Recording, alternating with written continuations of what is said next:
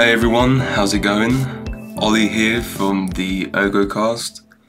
I hope you've all been enjoying the summit so far, and for the next piece I'm going to talk about Deep Ocean, which is a collection of ideas for implementing a dark pool between blockchains.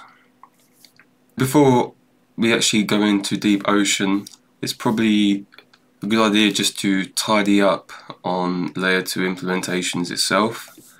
There does seem to be quite a lot of misconception with the space, probably due to lack of definition.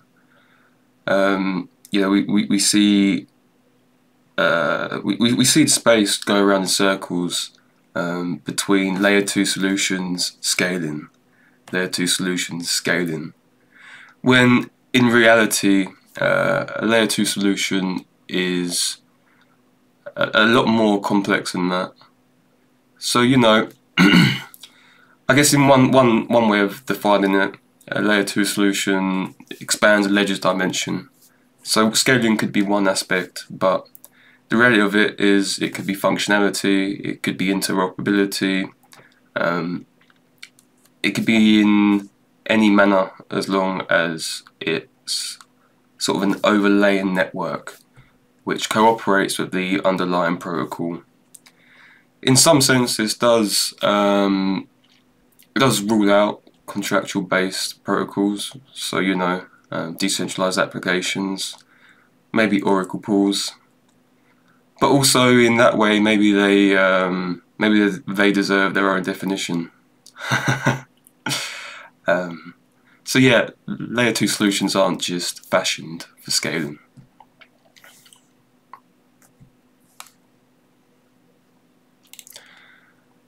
Another aspect to think about is settlements themselves.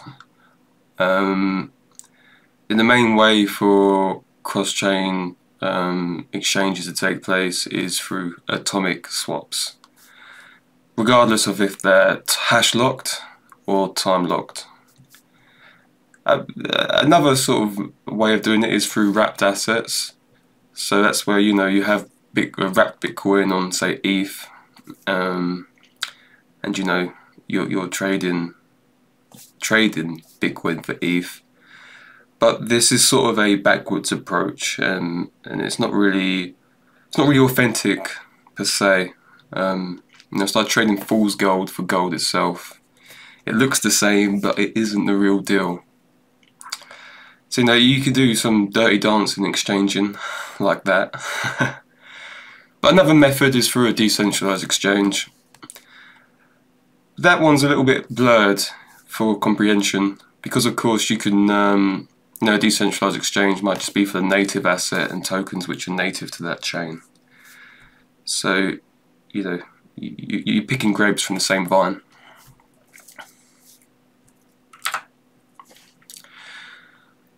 But what is Deep Ocean? Why could it be a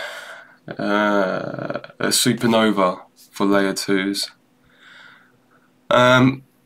So Deep Ocean itself is a way of achieving dark pool functionality on a blockchain. Now, for most of us, that doesn't really bring much to mind, but for a die-hard crypto fan, it might there might be some understanding in there. So a dark pool is an exchange in itself, and it's one that allows private transfer between separate parties. In traditional finance, this tends to be a home for hedge funds and large players who have a lot of equity to exchange. And because of the potential for market adversaries to become involved, like we saw with the short squeeze on GameStop and all of that in 2020, these big players sort of seek another mechanism to make an investment to protect themselves from such. So, dark pools also operate on market price. There's an option to have a limit there, but generally speaking, it operates. You buy for what is being sold and you sell for what is being bought. And this this wave of operation creates an environment that's very liquid and very quick. So you can already see there's a few benefits there to be reaped. Now, because there is a layer of privacy on top of liquidity, it is impossible to inspect the liquidity itself. And this means that price discovery isn't exactly possible.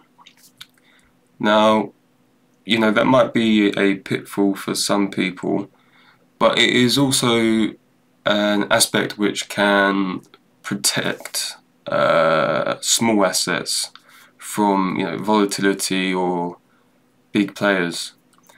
So the removal of market transparency can mitigate large market impact from big trades. And Deep Ocean is essentially just a protocol that enables this private transfer. The features are secondary to this, but it's the features that make the protocol so valuable.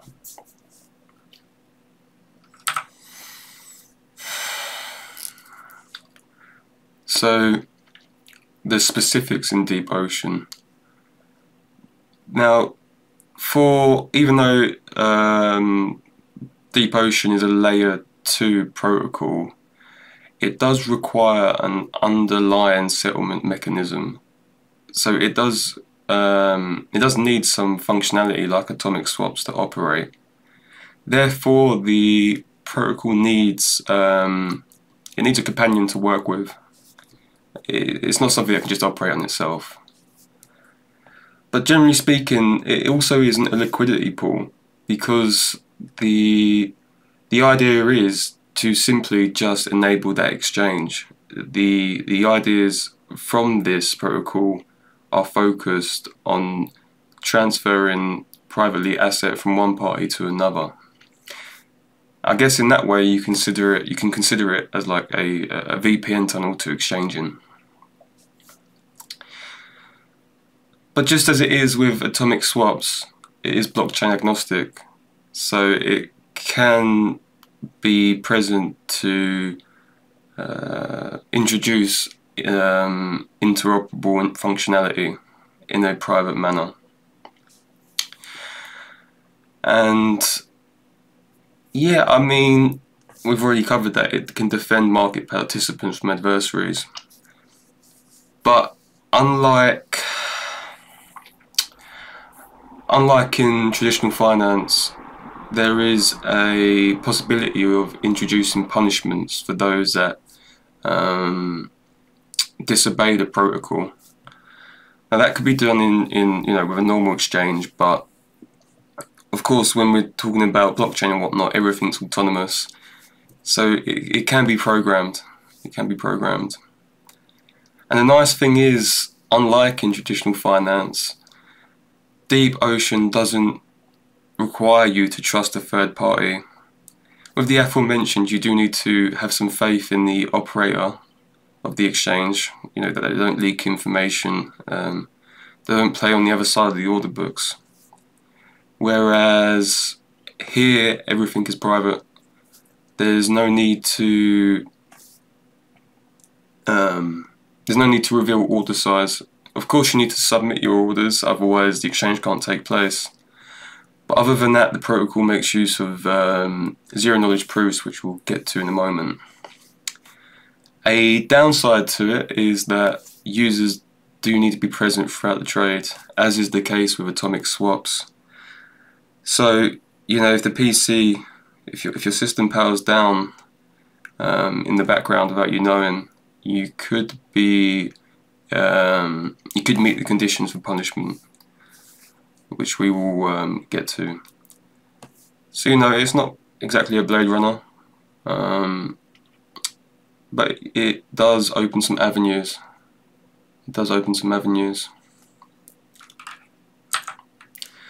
Now, how does it actually work?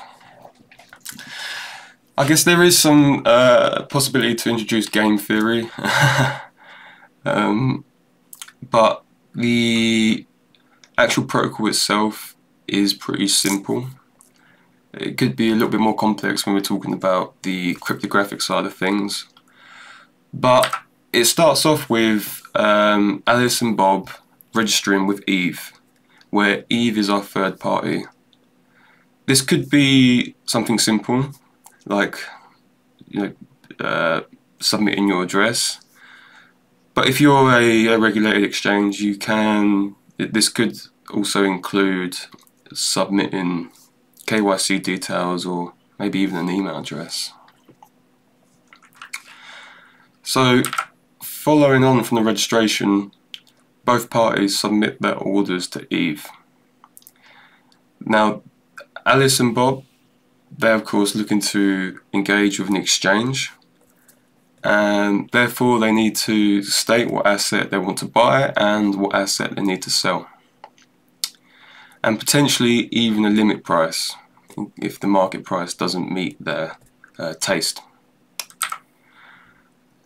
Once that's been done, Eve then looks through her registrar of orders and looks to match Alice and Bob. Once that match has been found, Eve simply informs them that there is a potential trade aligned for them and seeks for confirmation. Now this part is pretty important, because once they confirm that they're interested within the trade, they are then subject to the repercussions of backing out. So this is the part where the Goonies are sort of stripped away. Following on from the matching and confirmation, Alice and Bob then compare their orders.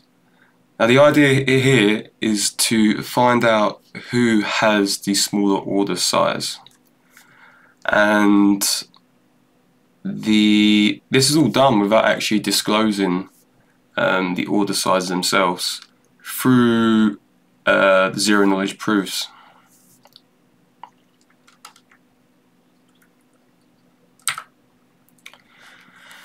Then following on from the comparison, Eve becomes aware of who has a smaller order size, which will be the one that becomes fulfilled, of course.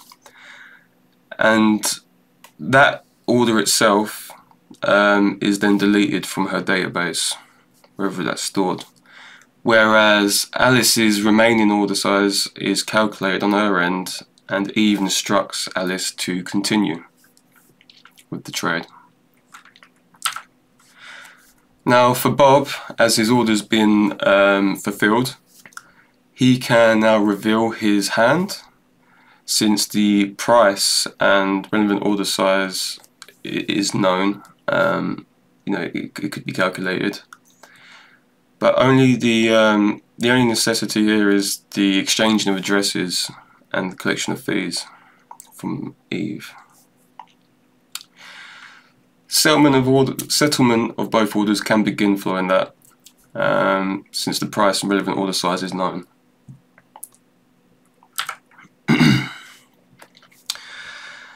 So the primitives, the ideas behind this is where the jungle of cryptography comes into play, and as we all know, it becomes a little bit complex.